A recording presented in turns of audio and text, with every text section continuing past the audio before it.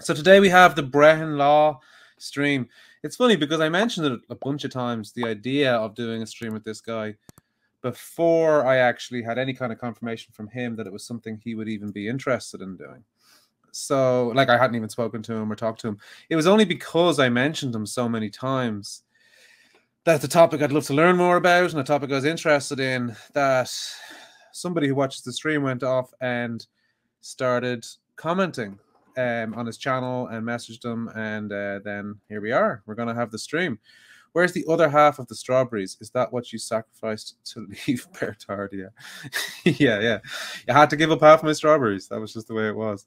But yeah, so Brehon Law, I don't want to butcher what it is because we have an expert coming in. Brehon Law is an ancient form of law that was active in Ireland for a long time.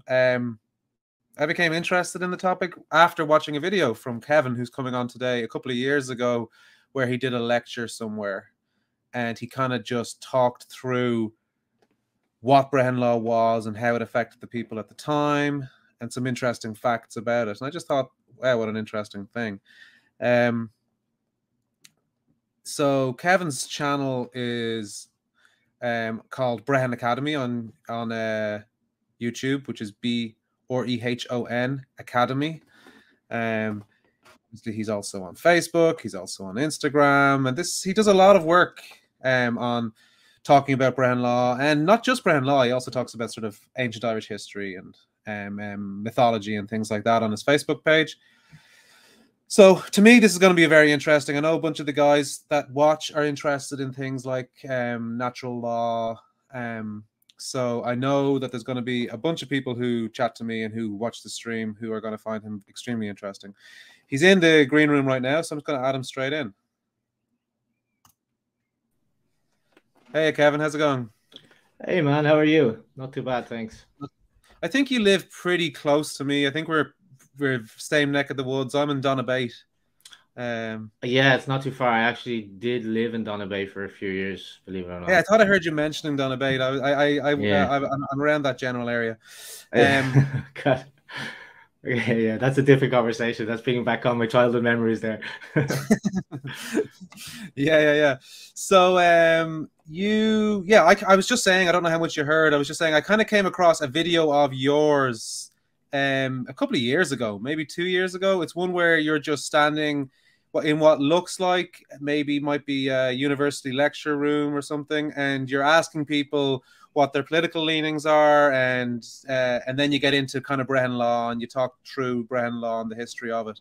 And I just thought it was so interesting, and it's one of those topics where I thought, I'm going to learn about that. That's something I want to learn about. And then I'd keep on putting it on the long finger, and I haven't actually done the work. But then I mentioned it on the stream a few times that I'm interested, and then somebody got in contact with you, and here we are. Yeah. So bring us into how you got so involved in Brehon Law. And yeah, kind of a similar experience as what you described, and I was smiling as you were talking because I hear a lot of people having a very familiar experience when it comes to learning about the Brehon Law. It's the first step is realizing that there is such a thing as this Brehon Law. That's the first kind of like step on the journey. And I remember I was about 22 or something like that when I started to get an interest in the legal system that we had, like our current legal system, before I even heard about Brehon Law. So I started to look into common law and the history of common law, and really consider from a philosophical and even spiritual point of view the relationship, the nature of the relationship between the individual and the state. Like, where does that come from? What is it based in historically, and so on. And it was while I was doing that research, I discovered this Brehon Law. I came across probably a video on YouTube like yourself. And it just, when I first came across it, I knew that this was something I had to read more of. It was like, I need to learn this. This is something significant. There's something really cool about this piece of law. And to make a long story boring, and we can go into more detail as you like, I eventually went to study law some years later. So I got a degree in law from DCU, graduated in 2013.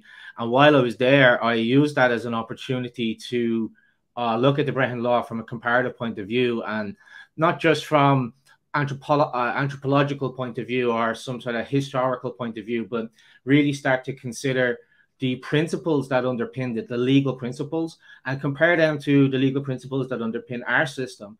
The first speech then that I gave, I'm not sure what one you saw, could have been one of a few, but the first one I gave was in Trinity College then, while I was a student. And I made a case for the abolishment of prisons in Ireland, based on utilitarian grounds and moral grounds, but also saying that we had examples of a better approach to dealing with crime from the Brehon Law. And I used that as kind of the main premise of the argument. So where I'm kind of coming from with all of this, why I set up the Brehon Academy, is I kind of realized that a lot of people, Irish people, aren't very familiar with this part of their history.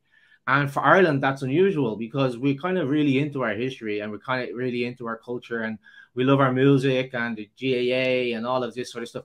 But when you talk about the Brehon Law, apart from saying maybe some, you know, Christmas cracker kind of sayings like, oh, well, the women had rights and, you know, the farmer did this, and some little sayings maybe that you see on a packet of sugar, you know what I'm getting at? Apart from that kind of thing, the knowledge isn't really strong. And I find this a huge loss to Irish people in general, Irish identity, and the journey that we have taken since we got independence, which is only a short time. I don't think the journey is complete, actually, and I'm not sure if the people who started us on that journey would be really happy with the Ireland that they see before us now. So where I'm at really is trying to address the kind of world that we live in. It's a digital world. People are not going to go and read these really old PDFs that are hard to read and stuff like that. So I want to kind of act as a bridge then between this information, make it sort of more popular, widely available, put it in video formats. So I'm taking the ideas and the work that of, you know, standing on the shoulders of giants for sure, but then trying to like make that into an accessible, reachable way that is not just history or mythology, but maybe like triggers this little something in the heart of people who read it, kind of a little memory, a little flicker of something that I think is really important for the future of the country. It's important for the identity of the country. How much do we value our cultural identity today? That's really kind of how I frame the work that I'm doing. Well, it's a good time to mention then. So obviously the website for Brehon Academy, because I've seen it. I know you're on Udemy and stuff as well. So you're on Udemy, but you have your own website where you can buy your courses, and they're pretty cheap actually for the content that's in them. Affordable. I like to say affordable. Yeah. Affordable. Sorry, that's a much better word. Yeah. Yeah, because like obviously I want to make a little bit of energy return from the work that I'm putting in. So I monetize a few parts of the work that I'm doing, but the main thing is getting the information out there. So I don't want to make it that it's inaccessible to people. And I've said many times on the page and so on that if anybody wanted access to it and felt even the small price I was asking was too much, I'd happily give them access to it if they, on the condition that they agree to go through all the materials and actually do it.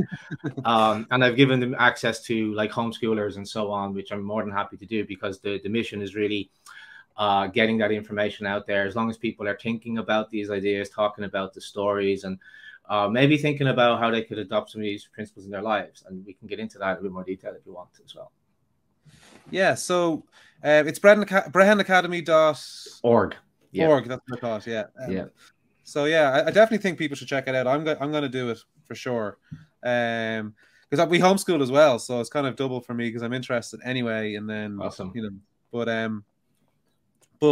yeah, the lecture that I watched, you went into a little bit into how people felt about the laws at the time, rather than how we feel about laws now. Yeah, right. Nowadays we feel like the laws oppress us, whereas at the time we felt like back then we felt like the laws, we could wear them, they protected us, right? Yeah, I'd love to get into a bit of that. I can go into that. Yeah, you set me up for a slam dunk there. I can talk about that really well.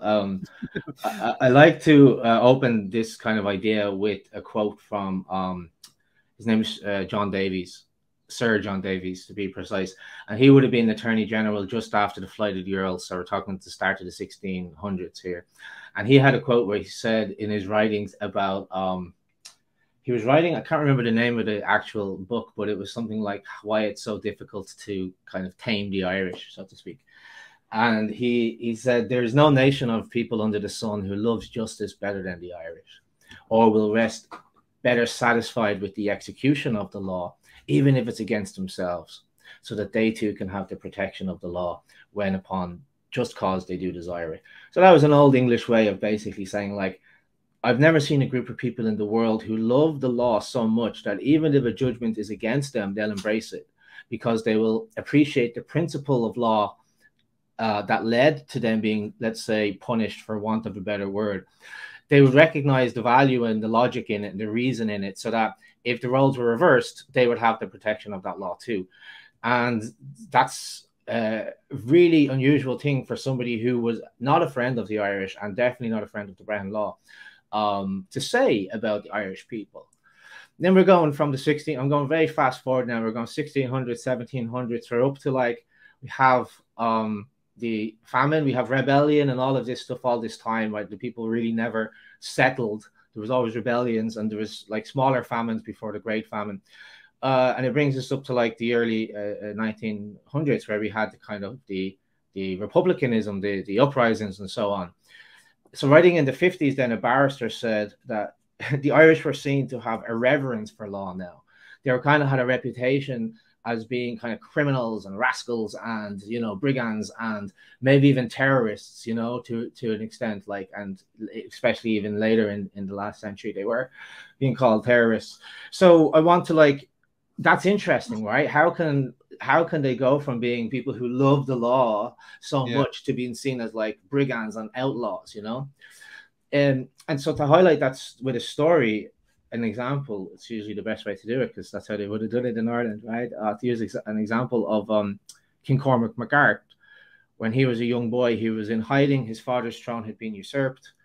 And a long story, boring again, to make a long story short, there was a farmer woman called Benaid who had a sheep, and her sheep escaped. So this is called animal trespass in the Brehon Law. We have a lot of manuscripts and information about animal trespass and what happens when an animal escapes. And it gets into the crops of the queen, and they're very expensive, and the sheep eats these crops. So obviously we can rationally see there's a loss that's being incurred here through negligence or through not taking care of the animal. So she goes to the king and says, her king who was her husband, and asked him to be a Brehon, which was completely acceptable. In fact, it was expected that a king, as a king, should be able to have the judgment of a Brehon, or we might say in later times, the judgment of King Solomon, right? So it was seen to be a kingly quality. So he looked at the case and he said, right, well, there's been a loss here. You should pay the queen compensation with your sheep. Give her your sheep as compensation. And you could say, yeah, okay, that kind of balances it out.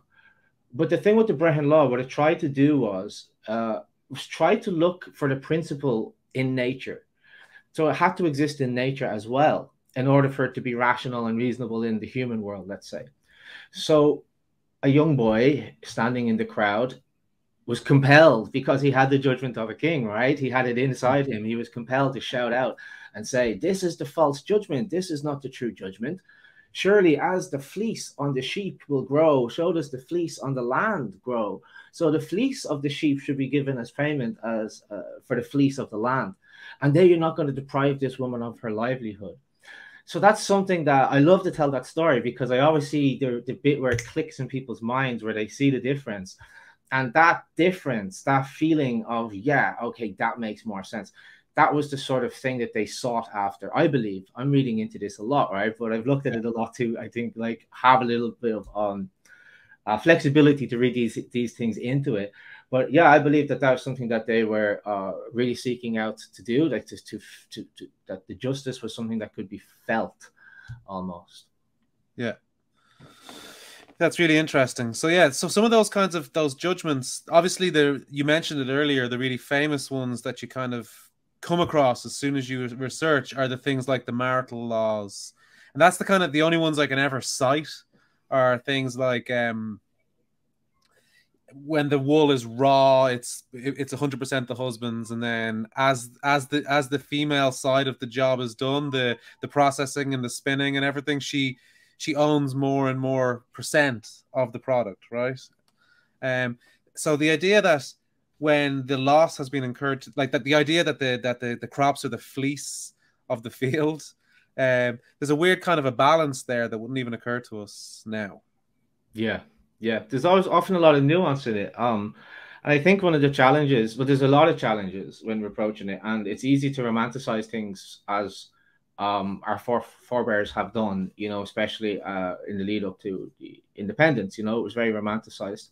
And if you actually look at these manuscripts, a lot of the time they're incredibly technical, and I don't want to say boring because they are quite fascinating, but they're not written for the modern reader to learn about the topic. They were kind of aid the memoirs for the legal people of the time.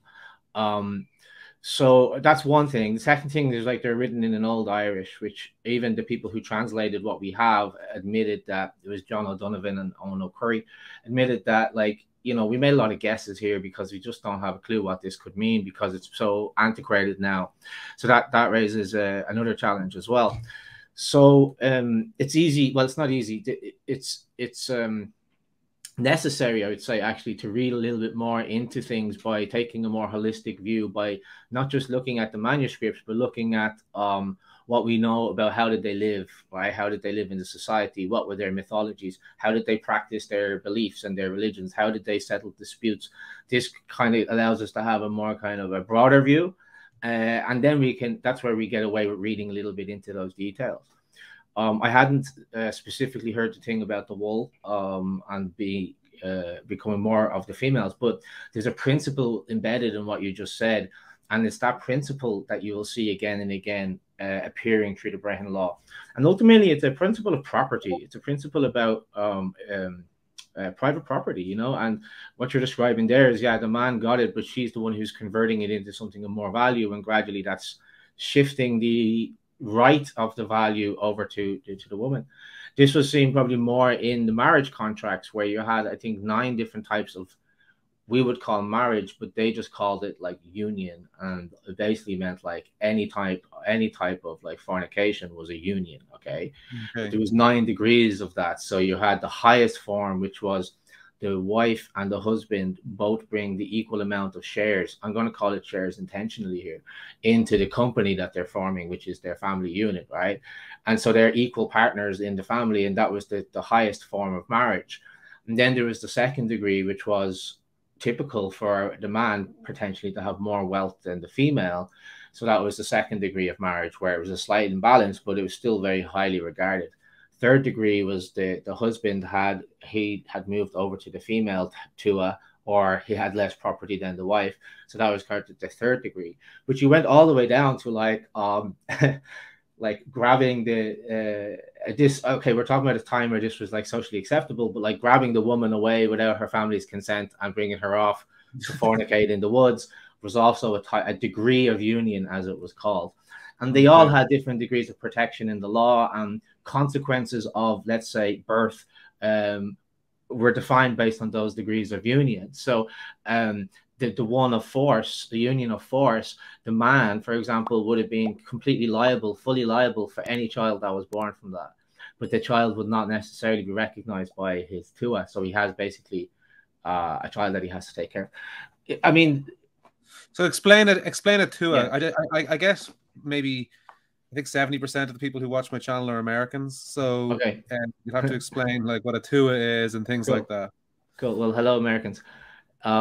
So the word tua, and stop do that if I do that again, because I might just drop in words and just assume because I'm talking to an Irishman that we'll just all know what we're talking about. The tua is basically it's a concept that you could loosely describe as a tribe, but it's not accurate enough. It can mean a territorial region. It can mean a family. It can mean a kind of sovereign state. And this word is kind of interchangeable.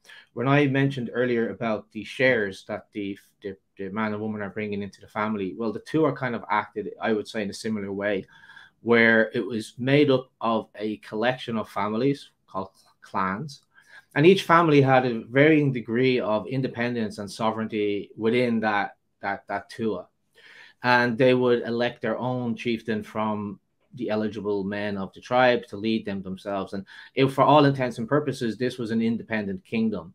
So to think of as Ireland as United Ireland back then, yeah, we can see it in the culture, we can see it in the language, we can see it in the laws, but they thought of themselves very independent and very like self-sovereign as a family.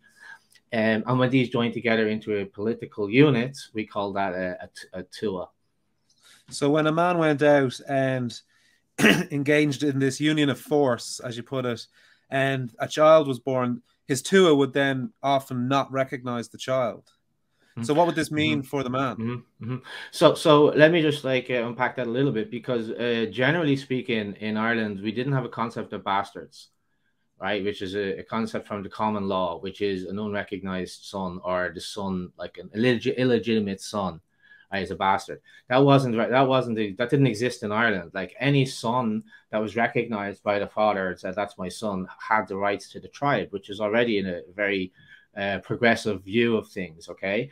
And it wasn't uncommon in the early times for polygamous relationships to happen. Like a man could have many wives. There are rarer examples of a woman having many husbands, such as Queen Maeve and Grace O'Malley, right? So this would have been happening as well. It would have been quite uncommon for the tribe not to recognize, let's say, for want of a better word, illegitimate son, right? There was no illegitimate children, except in these rare cases if it was a child brought about by rape, or a child brought about by with a prostitute. In that case, what you're really saying is that that child doesn't have a right, an inherent right. It's okay, an inherent right to a share of this company, which is the tua. And what goes with that is the access to the clan lands, the access to status, the access to inherit from the father's wealth, and so on. But that wasn't as common as it might sound. The fact that we're spending a bit of time on it, it wasn't as common. Generally speaking, the child was just recognized if the father acknowledged that he had slept with the mother and she later gave birth, right? So that was a very different system. And they had, if a son was recognized in that manner, they also had access to the rights of chieftainship. You know, if they're coming from that strata of society, which were called the Rig Downa, the people of kingly material, let's say the nobles of the tribe. If he's born to a noble of the tribe, he also had access to be a chieftain. Like there was no legal distinction as long as it was recognized as being the father. Okay. Yeah. So obviously, I gave the example of the wool earlier, and in my example, actually, I think I read the article on the basis. I think it was from the perspective of someone who wanted to show how progressive, the modern usage of the word progressive, right? Sort of almost how much recognition there was for the rights of the woman in Brehon Law, right? And that was things like, there was like divorce was allowed back then, yeah, and there was a number of like allowable reasons, and I found it really funny. Like one of the allowable reasons is if your husband lets himself get too fat. Like so fat that he's that you can't sleep with him. Yeah, or impotence was another one. Impotence or very bad breath, I heard. Yeah. I mean, like, well, again, like, what's the principle that we can read into that? Like, what was the reason that they might have had something like such as that?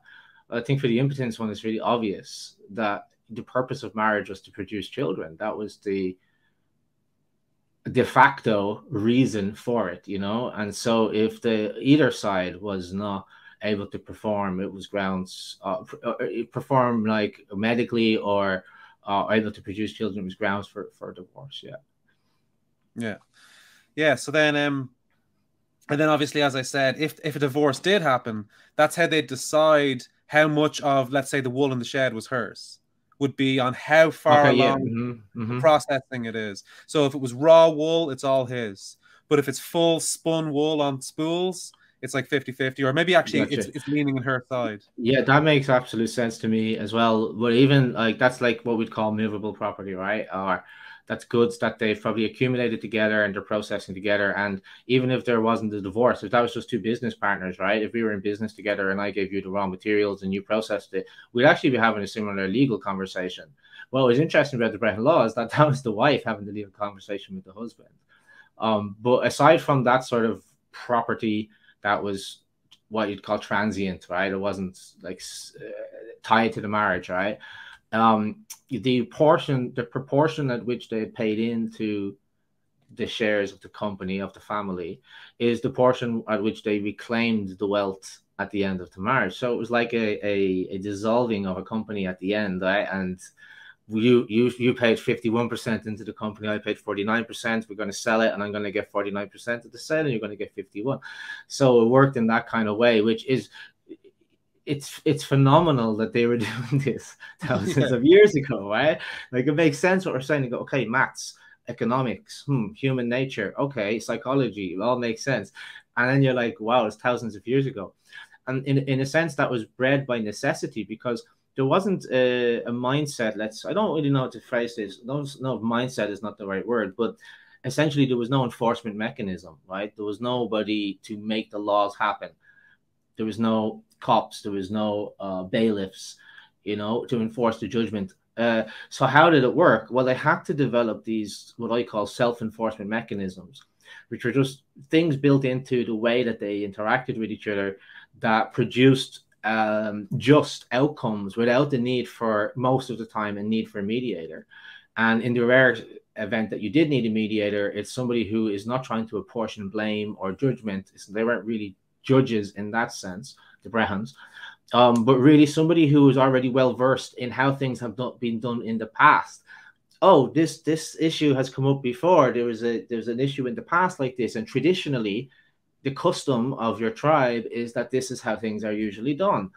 And that was the role of the Brehon, to be the kind of one who kept the customs and could be consulted on to make sure that proper customs were being followed by people. So, yeah.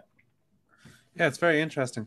Would you be able to give us, I said to you before, would you be able to give us some examples of laws that, I know that you brought up a few during a lecture that I watched, just to give us an idea of things and how they were different at the time and how they were, how things were dealt with. So it's maybe a little bit of disambiguation that when we think of laws today, we think of like legislation, and we can point to the legislation and it says this specific thing. What we have from the Brehon Law are a series of manuscripts that are not so much like the letter of the law, but more a guide for interpreting, and it's a handbook for lawyers, really. Okay, so it's not a case that we would have a list of laws as such, right? But what we can extract from it is certain principles, let's say. And one really interesting set of manuscripts that your listeners might be interested in reading are called the triads. And in these triads, you'll have, they kind of like Irish haiku. It's a statement followed by 3 answers to it. And of course, right now, I won't be able to think of one on the spot. Let me see if I can pull some up. Yeah, look, you can look one up, and I was going to mention something while you do that. So I know, just while he's searching, I'm going to give him this moment to search. So while he, I know that in the lecture that I watched, the idea was that a judge wouldn't be the way we see it today, a man sitting in a courtroom. It would be just a guy who's proven himself to be a really reasonable and fair-minded person that people trusted. Right. So that's something that I think really struck me at the time, that it wasn't this kind of this business or this kind of this hierarchy in the way that it is now, and it was more like a calling, and it was something that people just knew you were right for or you weren't. Yeah, but I think I would add to that, say, like, it's so tempting to kind of project our way of looking at the system onto the past, and it wasn't like there was an order of judges like what we have, like you have to go through the bar and you have to study for so many years, like, and get into that particular, it is an association, it's the bar association, right? So it's a particular association. So in theory, absolutely yes, the farmer down the road could be the Brehon to the dispute of the 2 guys up the road. If that's what they all want, that's what they agree. And the level of the complexity of the case is enough just to have a third party to say, yeah, hey, like, will you listen in and give an opinion? So it was a lot more of an open market of judges. That's what I like to describe it as. So in that sense, there could be a guy down the road who's just known for his wisdom, and he's just known to be like very reasonable, and he's good to ask his advice on something. And usually the Brehon would get a proportion of whatever was in the dispute. It was set that was kind of set by the law what the proportion was. But he also had to put up a portion of his own wealth, and if he gave an incorrect judgment, he would stand to lose that. That was an insurance policy. So let's say I'm that farmer down the road, and two of my other neighbors come down to me to settle a case, and I say, yeah, sure, I'll have a listen to your case, no bother. And I put up my money and I listen to their case, and I make a completely wrong judgment, or I'm just like, it goes to my head that I'm a judge, right? Or something like that. Yeah. They could then claim against me and say, no, that's the wrong judgment. They take the money that I put up as insurance, they split it between them. And then they go and they can find another judge, and they just continue to seek justice in that way. So at this point, we're very much in the community level of how some justice could be administered. But really, to be a Brehon, it was, and as the time goes on, we're talking about massive thousands of years, and at different times it would be slightly different features. But to become a Brehon, it required at least, I believe the number is like, I want to say 12 years of study, but that it sounds like it's too short, as I say. But it was a very long series of study, and they had to learn these things by memory. And that's why we don't have the accounts written down of what they were learning by memory. Right? They learn things by memory, and then these manuscripts were like to remind them of what you do in this situation, or to remind them of how the poem goes, which we didn't mention that all of this was actually written also in poetry, the form of poetry. So we're kind of there to remind them. So depending on your level of education within that, there was grades. It was a very strict hierarchy. Everybody knew what their grade was. Depending on your grade, would mean how much you would get in compensation if somebody did a crime against you. Also, if you had a higher grade and you did something wrong, you paid a higher fine. So it was very, very, very hierarchical. It wasn't an egalitarian system. I thought it was at the start when I started reading about it, but it's a strictly hierarchical system. So a grade above that, you might have people who are coming from maybe a more noble family and have access to different information and different manuscripts, and also different group of people. It wasn't like society was very mixed. There was different strata of society. It wasn't the caste system, but there was definitely strata. So they would be learning what was called the Filiocht. Okay, the Filiocht was the law of the poets, the Fili, and written in maybe a slightly different, more technical language, dealing with different types of topics. And if you had studied that proficiently and were tested in it, then you are now of this grade. I should have said the first level was called the Feniocht. You had the Filiocht, and the third level, of course, was the canon law.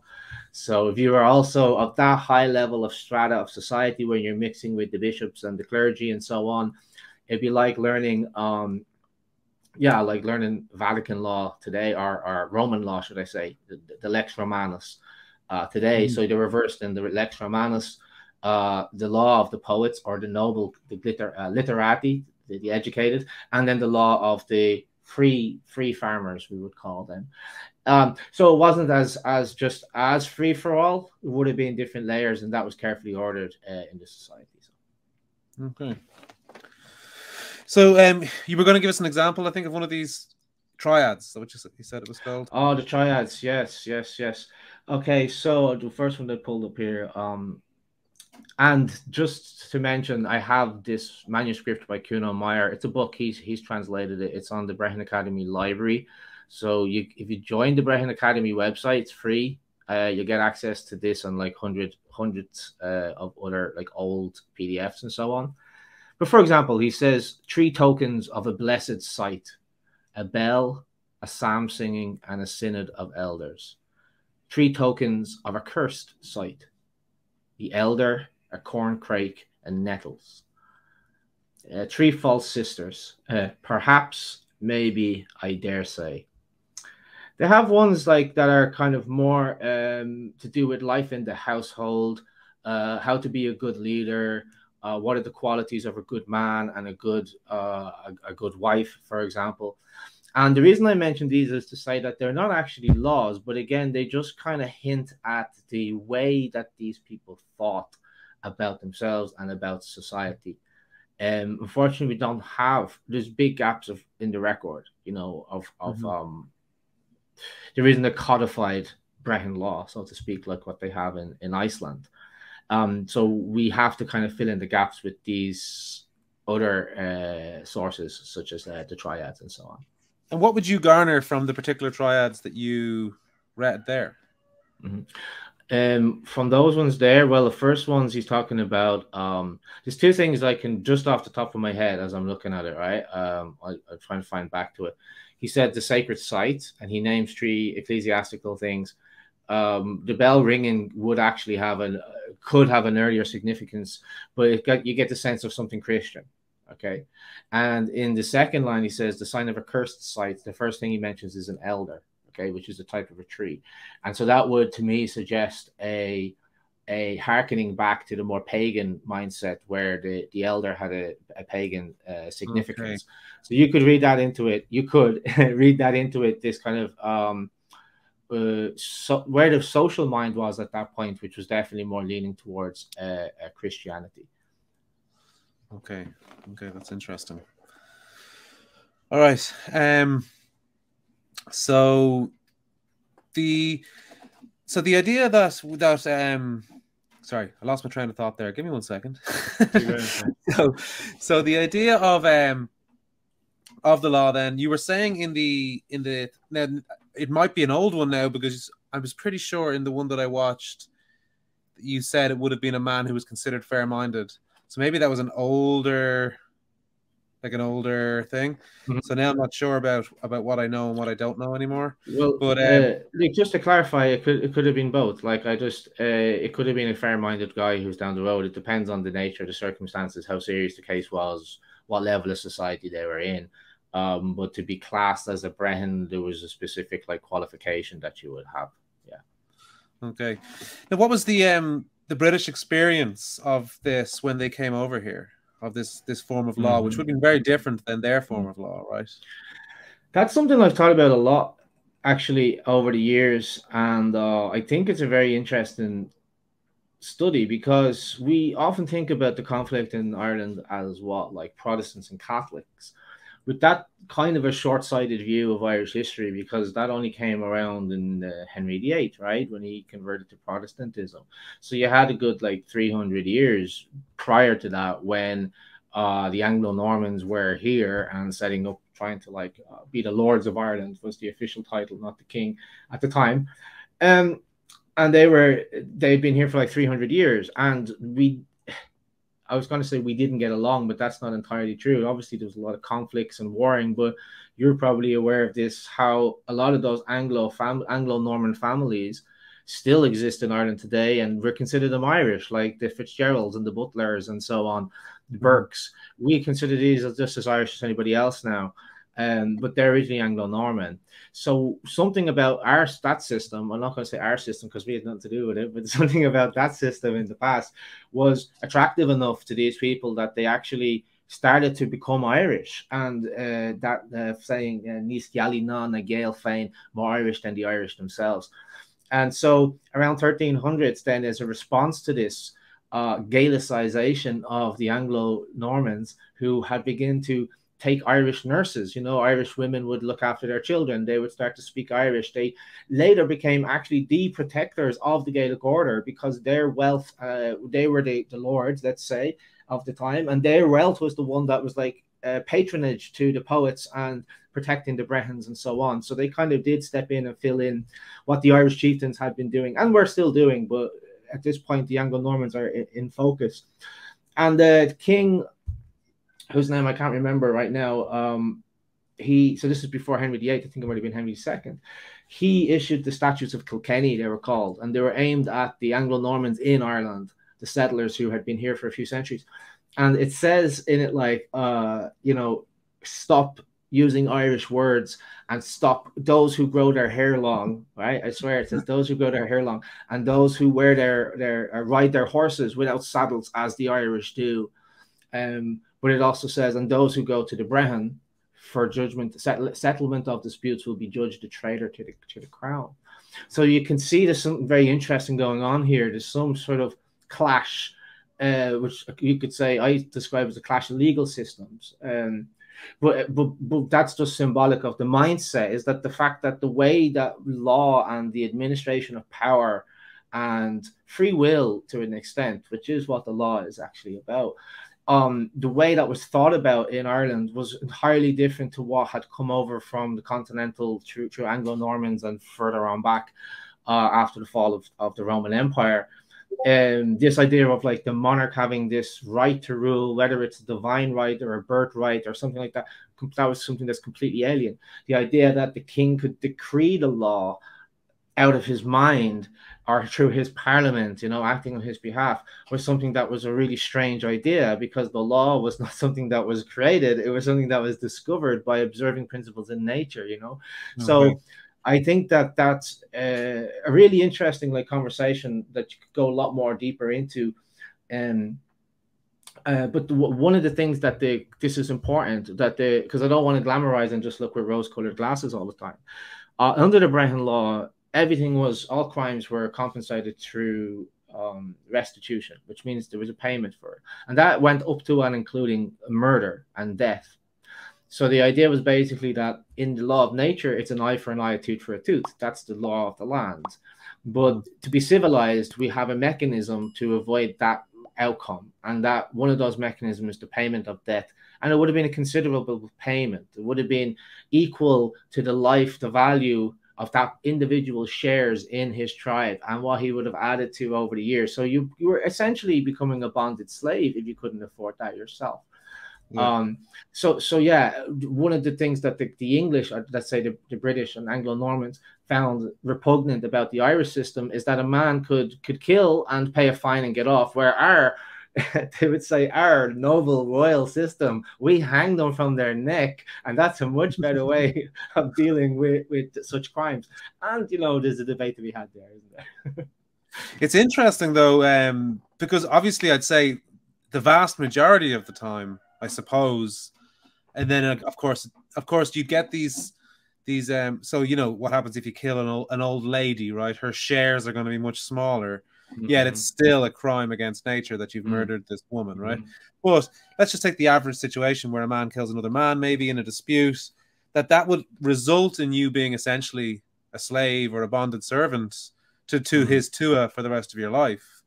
That seems like a perfectly reasonable outcome for murder, right? It does, and like let's unpack it a bit. And like I actually wrote my undergrad thesis a little bit on this, and people say you can't pay a fine just to get off a crime. That makes no sense. You can't do that because you're just monetizing crime. And I said, well, what's time in jail if not monetizing crime? You're saying your pain is equal to this much time or money. At least with the money, you're going to get something back, right? And you're not taking one of the individual members of our tribe out of the society, putting them in a cage, telling them they're an animal, and then hoping that they function back into society again. So there's a huge mindset difference here as well. But just there's a really important point that I think you'll like, because you said to me about family and so on. It's very important for you guys. Well, the role of the family comes into play here, because the law didn't view. It did view you as an individual, but ultimately you were a part of your unit. Okay, so if I was in a dispute, it'd be like a Flanagan, a member of the Flanagans is in dispute because he had caused the harm to this person, a member of the Flannerys, let's say down there, right? So Flanagans and the Flannerys. And let's say the fine is so much, like cattle or so on, equal to the proportion of what I did to him, and I can't afford to pay it. The family is liable in the first instance, actually. The family was liable, so it comes out of their shares. Comes out of the collective wealth. They pay it, and that's going to happen to you when you go home. What your uncle's going to say to you? Yeah. You've damaged the whole clan. You've damaged everything. Damn right. So do you not think when you went down to society, in a society where that was a fact, you would behave yourself, right? A little bit better if you knew your aunties and your uncles were ready to give you a clip around the ear because you just cost them money by fucking about, you know? Cost them money. So this is one of the examples of the self-enforcing mechanisms that were in place in the law that encouraged lawful behavior without the threat of prison or Garda Síochána, you know, doing their thing. Garda Síochána are police for the Americans listening. Yeah, we call them the Garda Síochána is just literally our word for police. But which sounds really weird because it's so long. But it means guardians of the peace, but you know, that's kind of a a throwback to the founding of the state, I think. Yeah. Zach wants to know, what is the fee for driving over your own dog? That's kind of an inside joke. I don't know if you have any idea what that's about. No, no. Yeah. Yeah. I mean, like there was a fee if you drove over your neighbor's dog, and not just like even dogs had a hierarchy and an honor price, and cats and horses and cows. Like depending on how old the dog was or how good of a guard dog it was, did it guard the front of your house or could you leave it out in the fields with the cattle? And if somebody harmed that dog, you'd have a higher honor price. So they even extended that idea of the sort of economic value that we all contribute to society, to animals, which was really interesting. Okay. I'm not sure if that has anything to do with your joke, but you mentioned dogs. So. Yeah, it's a weird. It'd take too long to explain the joke to you. Okay. He's making fun of an online streamer who ran over his own dog. Okay. But that's it. So no, that's obviously not to me. Sorry, I saw a message there. It's not to me. It's to somebody else. Zach also says a cow was the most valuable thing most people owned back then, even in the US. Yeah, so we had essentially. Now, I'm going to just say what I think, and then you can correct me, right? But we had a currency of sorts that was based around cattle, but it wasn't actually a physical currency. It was like a spoken currency, right? Yeah, kind of. And this is another like a great topic that I love to talk about. I did my master's on this type of idea of like what gives money its value, and I have an article I think up on my website that's kind of comparing the attitude to how cattle was used as a measure of value to the same way we use Bitcoin as a measure of value. That the coin itself, the token itself, is not actually that relevant. What's more relevant is the symbol that the symbolizes, the value that it symbolizes. Yes, and and then measuring against that value. So there's two things I'd say on that. The basic unit of currency in Ireland was called a shade, and a shade was a 2-year-old milk cow. And let's say that was worth €500 in today's money, right? We know that that's the price. That's the basic level of it. That's the price of it. And then we could say, right, well, I want half a shade worth of corn. Right, so I'm not actually giving you half a cow, right? I can give you something else to the value of half a shade, but we're using that as the measure, which is quite interesting. Now, the sad thing, the next thing that it would be wrong of me not to mention, is there was a bigger unit of currency called a cool, CUMHAIL, cool, which is the word for a female slave. I knew it was going there. As soon as you said it, I was like, there's going to be something. Yeah. Yeah, so the female slave was the main unit of currency, which I believe, if my memory serves me right, was worth 3 shades. Okay, so 3 cows and milk. Three milk cows, 2-year-old milk cows who are milking. So that means they can have calves and everything. They're producing milk. Okay, so they're not currently in milk necessarily. No, they're just like they're just mature cows. Yeah, ready to be mothers. And so the word cool there is referring back to probably an earlier time as well. I wish I wanted to be as far away as possible, but that's just the grim reality. I spoke about a week ago with David Friedman, actually. He's like a son of that economist, Milton Friedman. And I was making this point. He was kind of pushing back on a few of the things I was saying. And I was like, look, man, I didn't have enough time to tell you all the bad things about it, because there's plenty of things that we would say today are not glamorous, and we would say that's we wouldn't adopt it today. However, it would be it's a little bit privileged, to use that word, in our modern position to look back with judgment on these people. And I try to say, well, I tried to see if there's an altruistic reason why these things existed first, before assuming that it was just purely exploitation and so on. And the fact of the matter is, there's no such thing as social welfare. There's no such thing as it was brutal. You know what I mean? It was there was no police force. If you walked from your Tua to another place, you could be killed. If not by animals, by people. Right? You could be robbed. And for women, God help you, right? Because if you don't have someone protecting you, you're going to be getting exploited. And I'm sorry, that's the way it is, but that's the way it was, at least. So again, the self-executing mechanisms. When you mentioned the wife getting some money, what she would get is based on her husband's honor price. So she was kind of not the property of the husband, but she acted under his name while in public, and she would get half his honor price, for example. Whereas if she was educated and she was like a good doctor or a poet or something, which they could do, they were not restricted from that, and her status became greater than that of her husband's, she was no longer operating under her husband's honor price. So that made sense. It was like, boys, you have to look after your mom, you know. Husbands, you have to take care of your wives, and if you didn't, you lost your honor price. You became shameful. Your reputation was dropped in front of the eyes of your clan, and you should lose your honor price. If you didn't take care of the elderly in your family, you lost the honor price. So these were all self-executing mechanisms that didn't require an overseer, a great judge, or a great king to enforce these things. It was just in the culture. So in that way, that's why it worked. That's why it worked, and probably that's why it wouldn't work today for the same reason. So another thing that you kind of, well, first of all, I'm kind of fascinated with the idea that there was a slave trade within Ireland. This is the first time I've ever heard about this. Do we have much documentation about, like, and I mean just within? I don't mean an external one. I mean just that within Ireland we had our own. Well, what about St. Patrick?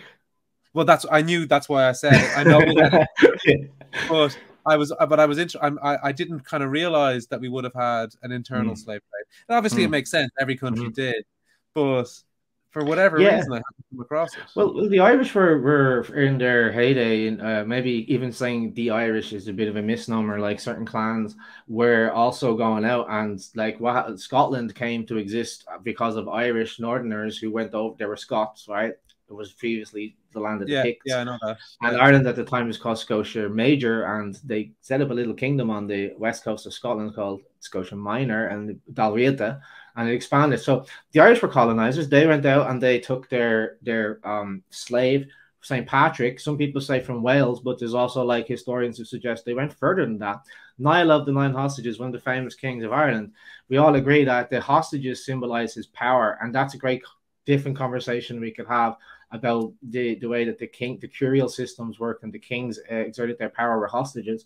But the 9 hostages symbolize his power over the thing that the manuscripts differ on is what are the 9 hostages. Some of them give it as the 4 provinces of Ireland and then Tara, and then it's like Scotland, England, Wales, and France. You know, like what it suggests to us is that they were going outside of Ireland themselves and taking back booty and riches and I said riches, not bitches, but they were taking slaves as well, you know.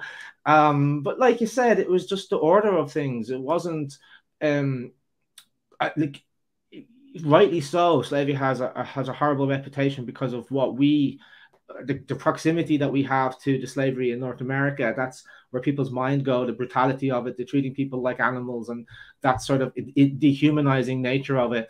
But it doesn't seem, I'm not saying that didn't happen in Ireland or in the past, in the distant past in these countries, but it doesn't seem like that was like the norm way that it happened. In a sense that, yeah, there was prisoners of war, there was maybe like a tribe, 2 tribes had a war and all the men are killed, and then there's women and kids, right? So what happens to the women and kids? What do you do with them, right? Do you kill them? No, you take them into your house and they become like the maid and the farm boy or something. I'm not saying that's right. I'm not saying we should do that today. But again, just trying to understand and appreciate the context of where they were at and the way the world was to them, and how did they try to just basically survive in that scenario, that situation. Yeah, that kind of topic is something that the people who watch my channel would sort of. By the way, are my roosters coming through? Is everybody here? I heard something, but it wasn't too loud. Yeah, I heard something. They're all right outside the window right now, just slamming me. But that's the kind of topic that we're into, is kind of looking at history with a more reasonable lens, and not just projecting kind of emotion and things that we've seen on the TV onto these situations, and realizing that the world was a very different place, right? That's, you know, you can say slavery is wrong, and you can also say, but the world was a different place, and they're not mutually exclusive statements, right? So we like, I can understand that, like, for example, a lot of the there's a lot of like Irish indentured servants, right, who signed up to that, Um, and you can say, well, they were taken advantage of because they wanted to get to America and there was a famine. But but in the end of the day, this was their route. This was their chance to live, right? Yeah. Absolutely. Yeah. And it's not just, I mean, unfortunately, I mean, it'd be tragic enough if it wasn't just Ireland, you know what I mean? But there's so many countries that we seemingly don't have a lot in common with. You know, African countries, India, they're also former British colonies. And I work in an international organization. I have colleagues from these countries as well. And just a weird little thing we noticed, we were having a dinner there last summer, staff dinner, and sitting around this big table, and all of like those of us who had been former British colonies, we all held our fork, you know, with the things going down, like kind of upside down. We held our fork like this, where the Americans were like holding it like this or something, you know. And we were all laughing and just made the connection that like the one thing we all had in common was that we're all former British colonies, and that's how they eat their knife and fork in England. So it's like, yeah, it's interesting. Hold on. Americans hold their fork. They were holding it like, yeah, in a different way, like that the spikes come like this. You know what I mean? Okay. It's hard to describe.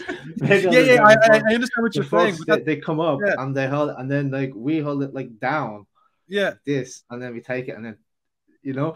Yeah. Watch just next time you're with Americans, just see if it's something you notice. But yeah, that's a bit of a weird tangent just to say that. Yeah, I mean, it's not to hold any blame against these people for what like these things are people who changed their Irish names into English names, like the Blacks or the Smiths, for example. The Smiths or the McIngowans, the son of the carpenters, you know. So are the Wards, Mac and Bard is the son of the Bard. Like we can't like hold anything against those people. It was a completely different time, and it was quite brutal. And one thing I said to my colleagues who were also in these like have colonial experience in their countries, they still can speak their own language. They still have their traditional dress. They still get married the way they've always gotten married for centuries, right? Okay, it's modernized a bit, but basically it's the same. And I just point out to them and say, like, imagine how brutal it would have to be in Kenya or in India, for example, that your people forgot how to think in their own language. Like how brutal does that have to be that you cannot think in your own language? Yeah. And I think that Ireland, maybe Native Americans, I'm not sure, I don't know enough about them, Indigenous Americans, but I think probably the most successfully colonized people ever, to the point where we don't even have to think in our own language anymore. You know, it's quite, and the more you study of Irish history, the more that becomes painful, the more that you feel that loss, you know. Okay. Yeah. So have you taken up the study of Irish in a kind of serious way? Not in a serious way. I mean, I think I've remained interested in it since I left school. I'll put it like that. Yeah. And I do, working with some of the texts which are in Irish, I have enough to kind of make a sense of what I'm looking at. Okay.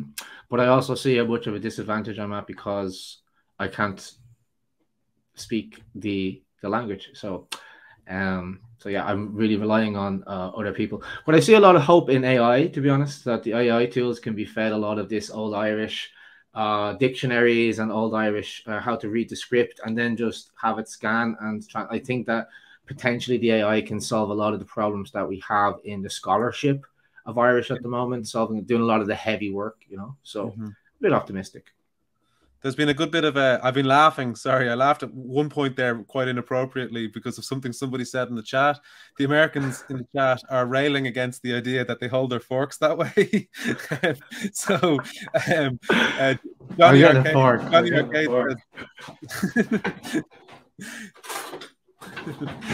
I had to get one to sell it. So Johnny Arcade said, hold a fork like this. Right? Am I right? And you guys are holding it something like this. Like, I can't do it. So I never learned that way. Well, I don't know. I'll have to read the chat after. I'll have to catch up on it after. But that's what I was describing, that we hold it like this. And apparently that's upside down because the label is on the back. Yeah. So yeah, everyone's like, we don't hold our forks like that. Like, yeah, whatever. I just found it really funny. And one guy's saying Americans hold their fork so they're ready to stab people. Yeah. This kind of stuff, right? So, Maybe. Yeah. so anyway, and another thing that you said in that I've heard you say is this idea that that maybe Native Americans, I think, have cited Brehon Law in disputes. Yeah, I know exactly what you're talking about. But I have searched really hard for that, for like proper information on that, and I have never been able to find it. Like I've found some references to tribes referring to Brehon Law for restorative justice. But nothing as significant as like going into court and bringing in some like piece of manuscript from Ireland or something, which is what I initially thought. That's the impression that I had. But the reason why some indigenous people let me rephrase it. Let me start a different way. If you're studying law today, one of the kind of new waves of law study is called restorative justice, which is what we were talking about, restitution.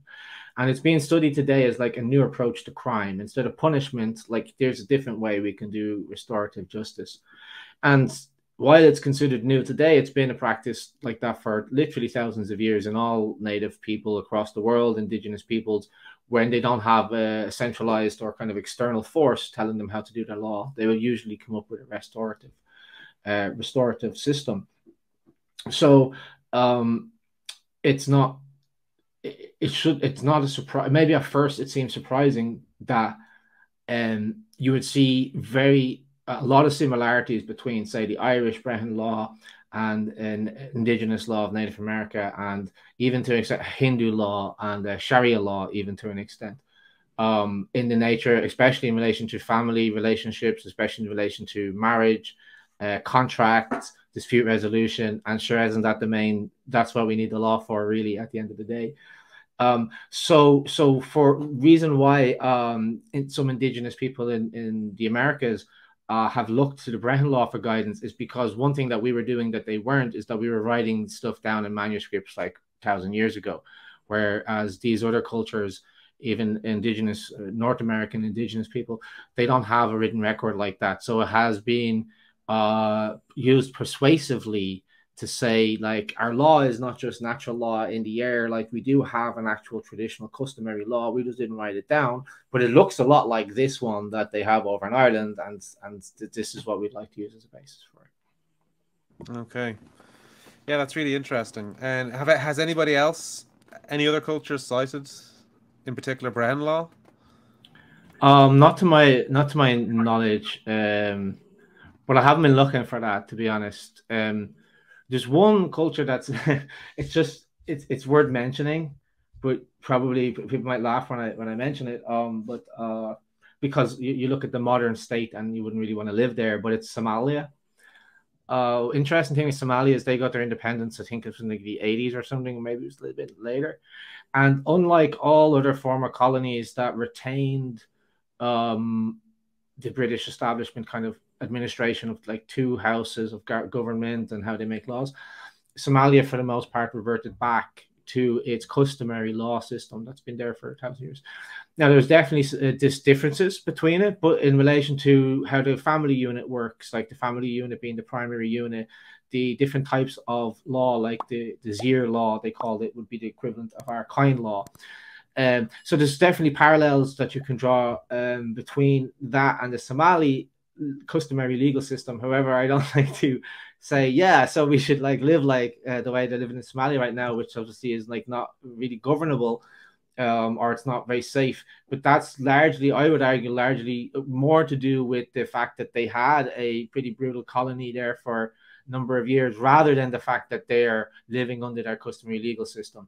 They're also trying to fit into the world as it is today, where the customary legal system doesn't really jive with like international businesses coming in and investing in the country, right? It's very hard for them to do that because they don't have private property. So yeah, that's just another one. Michael Van Noten is the author. He wrote a book called The Law of the Somali, and he was a Westerner who actually ended up marrying into the tribe and becoming a part of the Somali tribe, and he writes a book about all of this. And why I mention it is because at the end he gives a modern way of how can you do business in this type of system. And he says, if like I'm picking Amazon out of the air, Amazon wants to come in and set up a business in Somalia, the best way to do it would be for Amazon to set itself up as a tribe in Somalia and actually go along the tribal custom and have all the workers are shareholders, let's say, of the tribe, and then they would be able to engage in tribal contracts. So it's interesting. It's just another like modern approach to tribal customary legal systems, which I find extremely interesting. Okay, so would you, or how would you make the argument that for, which I think is what you believe, or is it tenable in any way to try and move back towards Brehon Law in Ireland in particular? Yeah, I'm gonna say no, and just like I'll be specific.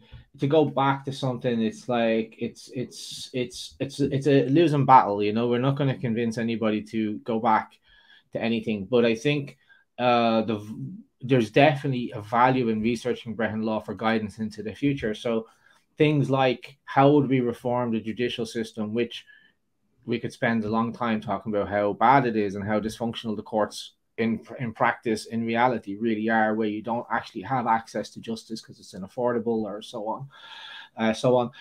Principles like that, principles like restitution, principles about actually like the family unit. That's something that's really interesting, and that's never going to come from the government because government is stronger when families are weaker.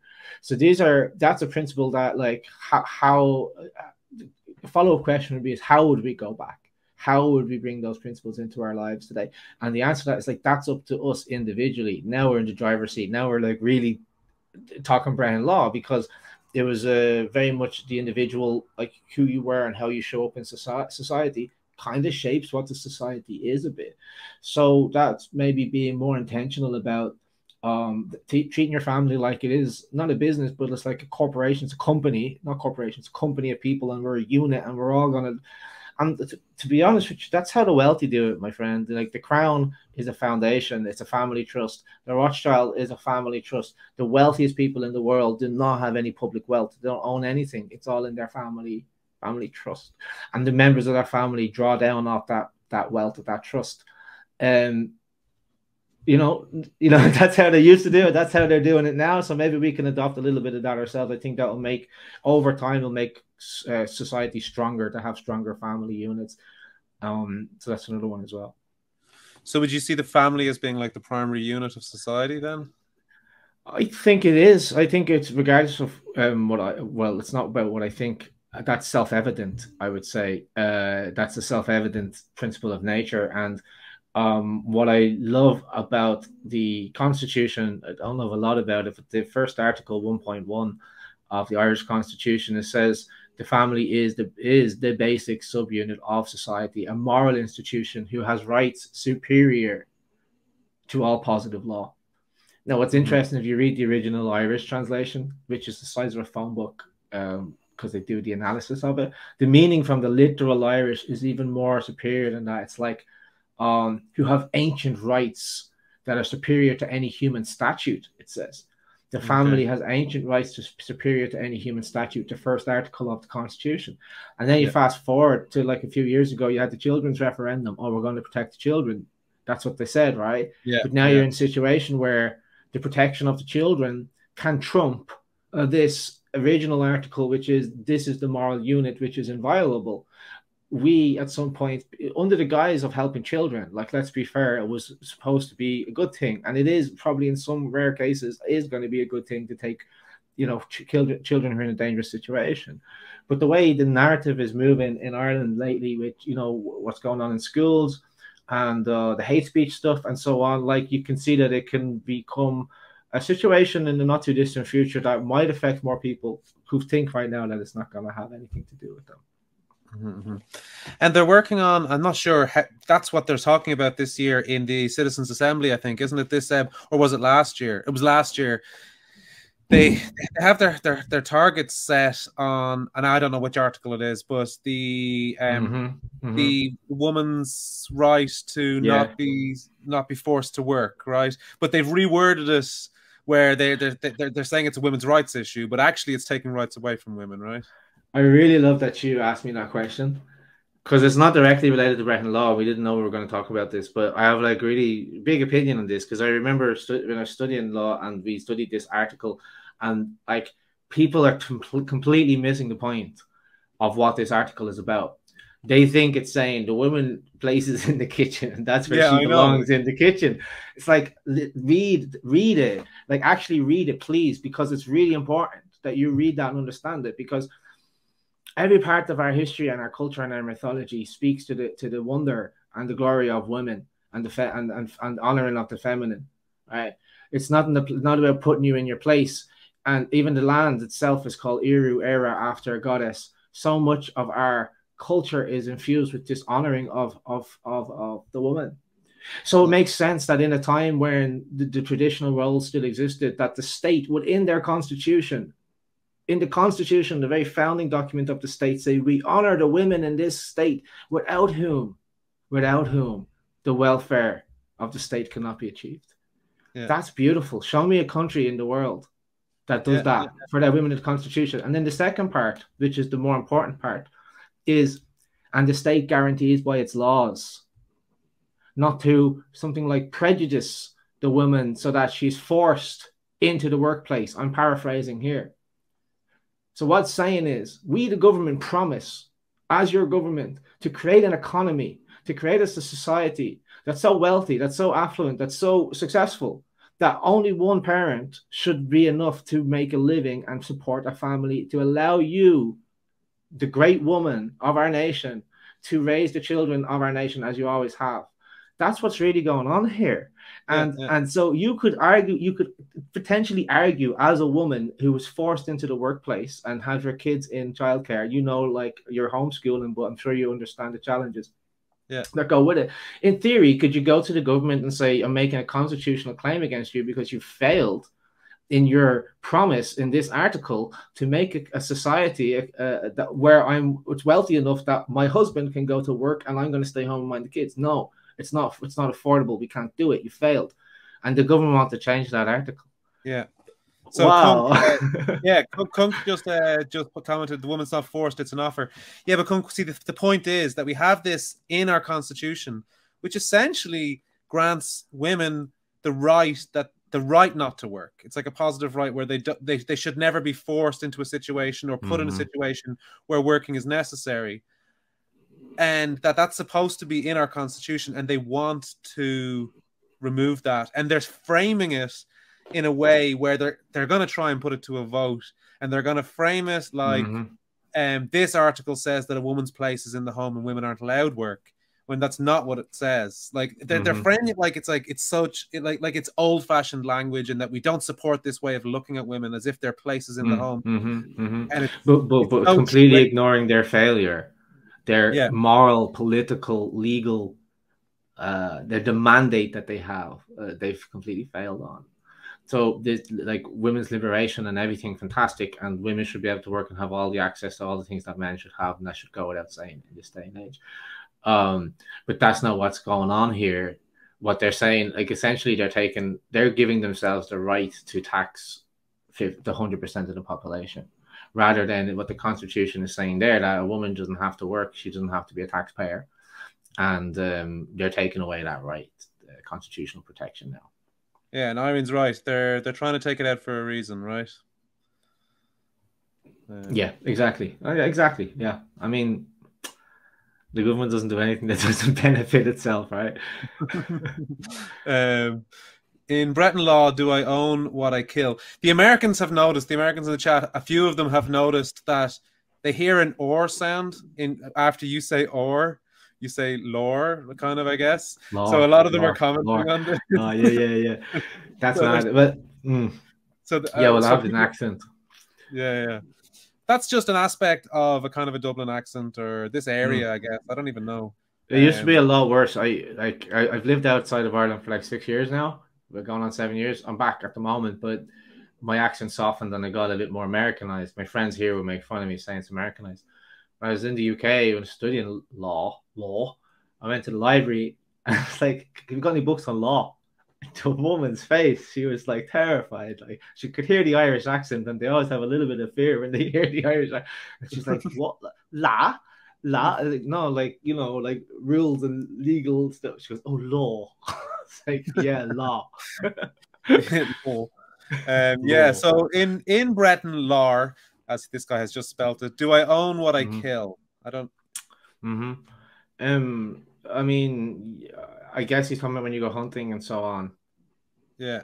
Yeah. Okay. So I would say yes to that, but it depends, right? It's going to depend on where you're doing that killing. There was, if I recall, about 5 different ways that land could be owned. Most of it was common land, fintu, which was common farmland. But the land outside of that, which was like the hills and the marshes and the rough forests and so on, belonged to anybody.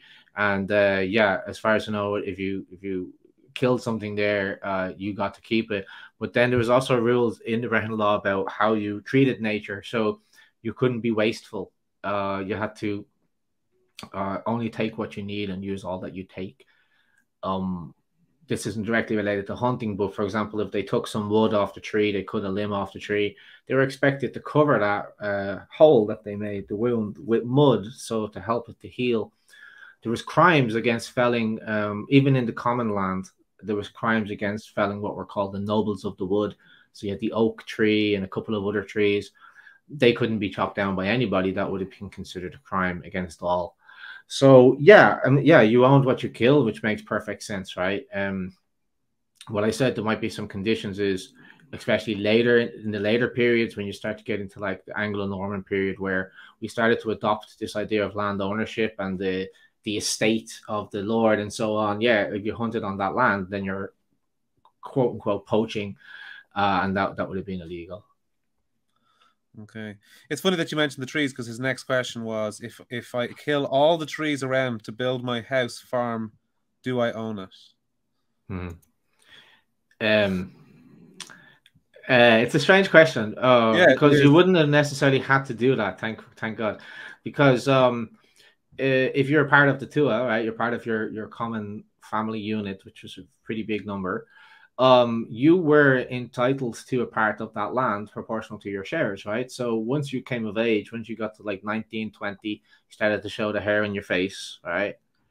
You would be given that little bit of land that was for you, right? But you never really owned that. And in a few years' time, you'd have a different piece of land as members of the tribe died and new ones came of age. You'd have to, it was always reapportioned, which caused its own problems. It meant that land couldn't be developed over time and so on and so forth.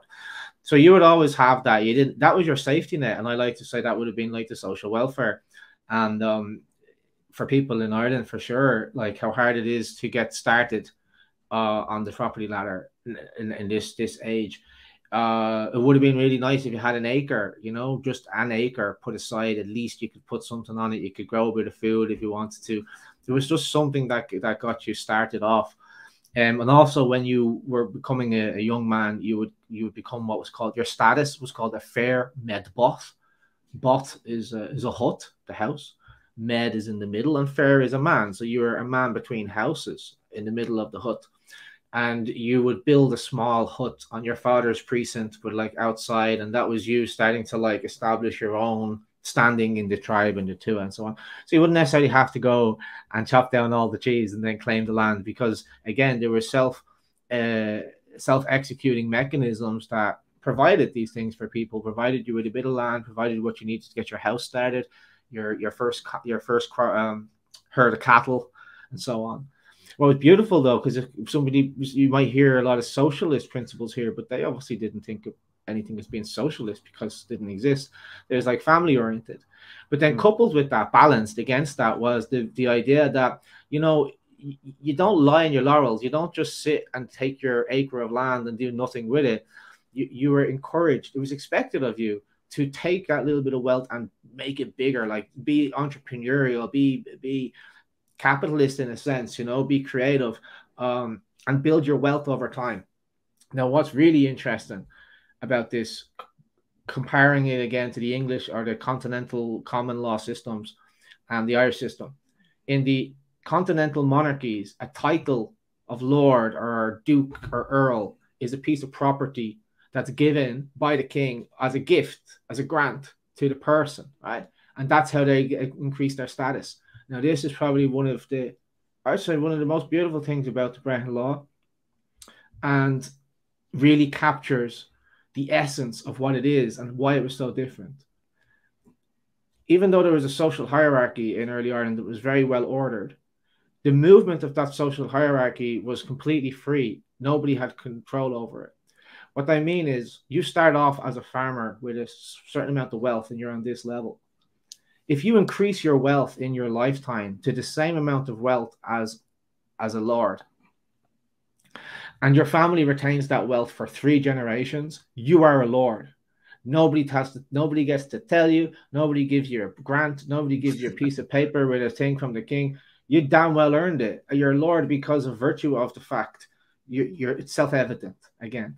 So I think that's a really critical difference in these two systems. You were really encouraged to be a boss, right? You're encouraged to be a boss, but you got a little bit to start yourself off. You got your communion money, to start yourself off. Like, well, that's the problem. The problem with the with communism essentially is that it takes any community effort and tarnishes it, right? Because we feel like we need to take a stance, either whichever side we're on things, that any kind of community effort is tarnished by the communism brush, right? But a Catholic Crow was asking, did Brehon Law interfere with Catholicism? Well, interfere is an interesting word, I would say. Like the Catholicism is like deeply wrapped into the story of Ireland. It's like very hard to separate the story of Ireland from Catholicism. Some people would lament that fact, and some people would rejoice in that, right? For example, like St. Patrick came in 432 AD. That's when the written record really begins. So everything we have began post-Christian era, right? Now at this time, 432 AD, the Roman Catholic Church wasn't as powerful and big as it became over the years, but still it had a presence. What's really interesting for me is that there were Christians in Ireland before St. Patrick came. We have records of that. And after Patrick left, the early Irish church kind of evolved more like a Orthodox church. They even celebrated Easter at a different time, and it was more of a visible fusion of Druidic nature ideas with Christianity. And you can find that even with the early saints. But to come back to the interference question, like an Irish Catholic, proud Irish Catholic would be proud to say that the reason we know about the law, Shankis Mór, which means the great ancient story, or it's the name for the law, Shankis Mór, the great ancient, it means, or something. The reason we have that is because allegedly the legend is that St. Patrick was the one who called together the Council of Nine. It was like 3 kings, 3 poets and bishop and so on. And they were to have a council to decide what laws would become the Shankis Mór and what would be removed that contradicted with the church teachings. So we don't know anything about what was removed, right? We can only speculate on that. And I don't really believe St. Patrick wrote the Shankis Mór, right? I don't think so. But this is the narrative that we have adopted. This is part of the Irish story. So we would, in that sense, you could say, give a lot of credit to the fact that we know about these things to the Catholic Church. What's particularly interesting is, as the, let's say, later period of history, let's say, we're saying like around from the maybe 8th, 9th, 10th, 11th, 12th centuries, as the Catholic Church is getting stronger, what you do start to see in the Brehon Law is influences more so from the church than vice versa. For example, there was a type of punishment that came in later, and I say punishment because it wasn't actually this was actually a punishment, which was called setting adrift. And this was based on the idea that, like, if a criminal couldn't pay for their crime or something, you would put them on a boat, on a raft, handcuff them with just like their basic clothes and put them on the tide and just send them out. And the idea behind this was that you're leaving it in the hands of God. It was the judgment of God. And if he gets washed up on the shore further down, that's fine. He can survive. He'll have no status in a different tribe. or he can get killed by the sea. So these sorts of things don't come into the laws until much later. And the other thing that's really apparent is the attitude towards women, and maybe to children to a lesser extent, but towards women. This is when, throughout, as each century goes by, that status of women diminishes, kind of more in line with the Catholic view of women in the Middle Ages, you know, than the view that we have of women from the mythology and the earliest manuscripts, which put them either as equal as the husbands, or at least not the property of the husband. Okay.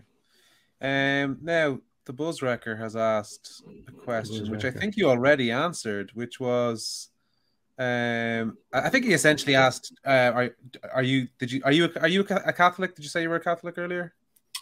I was like born, raised a Catholic, so I've been through all the rituals and ceremonies. Yeah. Yeah, he asked a question. I can't remember it. Oh, does Brehon Academy? Oh, it was Rua that asked. Does Brehon Academy practice a theology, or what would he lean more towards himself? That's a whole other avenue of conversation, and it's a conversation that I love to have. But my religious belief and my political beliefs, I try to not let it feed into the stuff with Brehon Academy, right? And that's really intentional, because you're Irish, right? You know it can be quite polarizing, this place, that you can say the wrong type of thing and it'll just section off a lot of your audience. It'll put you into this camp or to that camp. Yeah. So for me, the most important thing is really like this is a vehicle for me to highlight Irish culture and to try and give people a reconnection with that. And I make no distinction. I do see that there is a distinction, but I would just as equally talk about Christian Ireland, the lives of the saints, and hagiography and so on, as I would about the pagan side of it. And it's interesting, like I've seen on my page now or on YouTube video, people argue a lot. If you put one side or the other, if you put up something about like St. Patrick, this is what he did, you will get people saying, yeah, but he killed the Druids and he chopped out their tongues and he got the snakes out of Ireland. Like he destroyed our old culture. And vice versa. If you say something like, oh, maybe the Druids were snakes, I've done that. Like, let's talk about that. People will get really defensive. No, like the Irish were sacrificing humans before the Christians came here. And it's just like I don't want to like get into that. I don't like to get into that, you know. People, the culture is there, and it's for people to make of it what they will and pull from it whatever it means to them differently, like individually, I mean. So yeah, Rua just clarified. He said, "Dead right. I didn't mean it in a doxing kind of way. I just respect your certain opinion." Yeah. Well, like I'm not a Pastafarian or something like that. I have like a lot of it's something that's a part of my life, spirituality and just contemplating these sorts of things. It is part of my life. So. Yeah. So okay, we're at an hour and a half now. I'm guessing you probably don't want to go on for much longer. If anybody has any more last questions that they'd like to ask, I'd like to ask you, what's your favorite piece of Irish mythology? Which character from Irish mythology or which story from Irish mythology? It's a really good question. I don't know. First, who comes to mind to me is Amergine, who was in the early migrations of people to Ireland from the Lower Gabal and the Heron. We have the Tuatha De Danann. Most people who are familiar with Irish myth know who they are, but the people who came after them were Milesians, and their druid was called Amergine. And he has this poem, Song of Amergine, that he states when he comes up. So basically, they come to Ireland on these ships, the Milesians, and they meet the Tuatha De Danann. And the Tuatha De Danann are taken by surprise by the invasion. And they say, this isn't fair. You can't just come to our island and then say we're having a war. Like, you have to let us prepare. And it's really interesting. They say, yeah, you're right, actually. Like, ask the druid Emergin, what does he think? And the Emergin says, you're right, actually. It's not really fair if we just have a war now. So how about this? We'll sail 9 waves out to the ocean again, and then we're going to come back in from 9 waves, and then we're going to try and take the island again. And they go, okay, great. So they sail off 9 waves, and the Tuatha De Danann, they come down they start making magic spells and raising up storms and trying everything, their wind, to keep the ships from sailing in. And there's this beautiful part where Amergin raises his hands and he speaks to the wind. And he says, like, I am a stag in the forest, I am a babbling brook, I am the whispering of the wind. And these words, I believe, give an insight into the primal mindset of the, let's say, Gaelic Irish, right? How did they view nature? How did they view themselves in relation to the world? And it's quite deep. You could meditate on those words. It's also been made into that song. I'm not going to sing it, but The World's Greatest. And the world's greatest, right? Yeah, they kind of they made a play on the lyrics of that. I'm a little ray of hope, and that's inspired actually by Amergen's song where he's like speaking to, I am the wind, and I am the thunderous storm, and I am just the wave at sea. And that's one that really speaks to me. Is kind of like a primal insight into the mind of early Gaelic man. Okay. So Zach, I was just going to address Zach. Zach's actually a pretty reasonable guy, but you just did exactly what he was talking about. Christians have done their fair share of killing humans. No belief system is innocent of that. But that was kind of his whole point as to why he doesn't want to take a stance on it, given the content that he's involved with, is that Ireland was a pagan nation, and then it was a Christian nation. And the people who kind of are pagan nowadays feel that our old culture was wiped out by the Christians, right? So when he's involving himself in ancient Irish culture, and then he makes a statement about either of those things, he's gonna get some blowback in his comment section. So that's kind of the funny thing. So it's funny that he then defended Christians while he was trying to describe that. Yeah. Well, I just see one other question from Buzzwrecker. If I can come to that, I love the question. Like, is there a connection between Brehon and Brahman? We could spend, and I won't, because we can wrap it up. We could maybe have another chat another time, but we could spend another half an hour talking about the connections between ancient Ireland and ancient India, and how old Irish is closely related linguistically to Sanskrit, right? And how the word Brehon, yeah, you're right, you're really picking up on it there, is related to the word Brahman. I can give you more examples.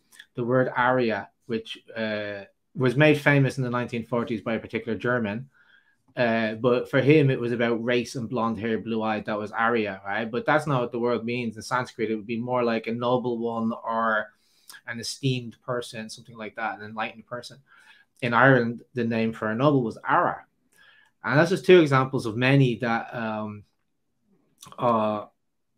show the links between the Irish system and linguistically, and also the nature of it, the way that it was set up with the Brahmin, the Kshatriya, the Shudra, the structure of the society. One of the big differences between early Indian society and Irish was that India became rigid in the caste system, meaning you're born into it, you can't move from that caste, whereas Ireland always had fluid mobility, which is the original way the Vedas, the Hindu texts, talk about society should be. You should have moved. It's about the quality of your soul, not where you're born into. And one other thing I'll say on that is, it's a fact that the first president of India was a member of the Irish Republican Brotherhood, and right, the green, white, and orange on the Indian flag is a nod to Ireland, and they modeled their constitution on the Irish Constitution. But that's a whole story for a completely different day. That goes into like secret societies and stuff like that. Like, that's all factual. You can fact check me on that stuff. Yeah. Well, that's like a really perfect place to kind of end it, actually, because another comment that I got was I think it was from Rua. I'm trying to find it. Please come back. This has been fantastic. And Zach said, I've learned something about this dude is pretty bright.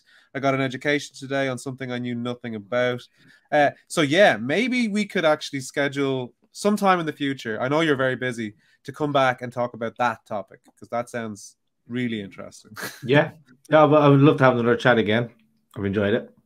Yeah, that'd be brilliant. Great. Well, I'm gonna let you go. And it's been great to meet you. Great to get talking. Yeah. And really interesting, great breakdown. Everybody needs to head over to your channel, Brehon Academy, to your website, brehonacademy.org. I'm definitely going to be doing the course. Maybe I'll do some videos about what I'm learning. But people should do it. It seems like it's really good, really interesting topic. I've loads of free stuff up on YouTube as well, so I'm not just like here to plug the course. It'd be great if you're interested enough and want to go deeper.